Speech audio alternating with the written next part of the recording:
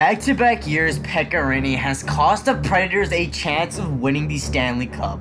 Last year, it was against the Pittsburgh Penguins when he was complete garbage against them. And this year, it was against the Winnipeg Jets, getting pulled in the first period of a Game 7, being the third in the series. You just don't get pulled so much if you're a Vezina Trophy candidate. Yo, what's good everyone? It is your boy PaddaKillz here. Welcome back to another video. So today's video, I'm gonna be explaining guys the future of the Nashville Predators, and is this the end for Pekka Rinne? Pekka Rinne is 36 years old, which means he isn't gonna get any younger. He also has 2 years left on a $7 million contract. Rinne this year had a pretty impressive 42 win season in 59 games, which is pretty impressive, but man, just look at their defense core. They got Subban, Ekholm, Ellis, Yossi. They got an insane defensive core. And just a few years ago, everyone was criticizing Corey Crawford of the Chicago Blackhawks for not being elite because of his defense.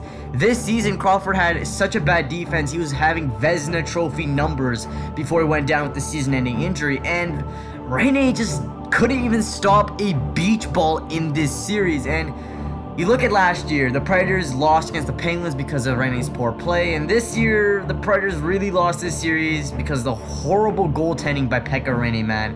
And I think it's just time to move on. I mean, Pekka Rinne is 36 years old. I think it's just time to give it to Juuse Saros the #1 job, or at least try to develop him next year with Rinne mentoring him and kind of, you know, split the games with the two. And Saros is 23 years old, and he is the shortest goalie in the NHL. He had 11 wins this season, which is really impressive for a 23-year-old backup goalie. And in all of his career playoff games, he only gave up 2 goals. The Predators also stated that they're going to re-sign him because he is their future. And in my opinion, I just think it's time to give the #1 role to Saros, and here's why.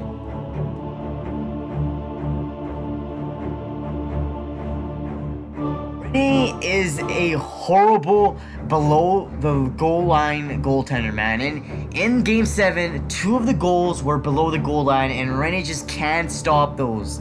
And you know, Pekka Rinne is one of those goalies who will have some great games. You know, you're thinking he's like the Vezina Trophy winner, and then, you know, when you need him the most, he just is complete garbage. And in my opinion, the Nashville Predators, they gotta do something. Time is running out, and when I mean time is running out, you got teams that are starting to rise, especially the Winnipeg Jets. The Winnipeg Jets are such a young team. You know, you still got Vancouver Canucks. You got a bunch of teams, Dallas. You got so many of these teams that are young, that are trying to go up. And if you're the Nashville Predators, I think right now is your best chance to win, because you really don't have any teams that are competing besides, you know, 2 teams. And to me, that's Winnipeg.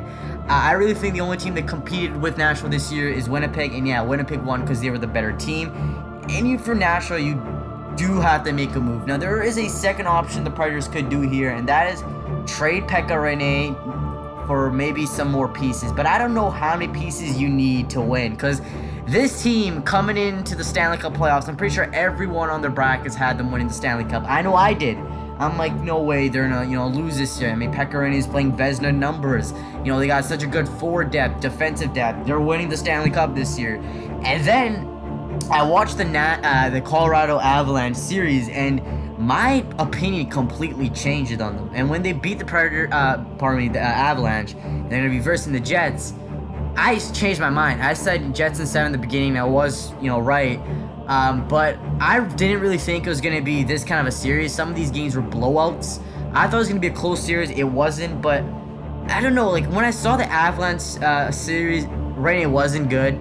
You know, Predators weren't really good. I thought they were going to win in 5. They won in 6. But they just weren't good. And, man, you got so much depth. You got Kyle Turris, who just didn't show up. I mean, there's another problem with her. Kyle Turris did not show up in this series. I mean, you traded for him. He didn't show up. I would say some other guys didn't show up. I mean, look at James Neal, man. Maybe you should have never gave up James Neal in the expansion draft, because look what he's doing right now in Vegas. He's killing it, man.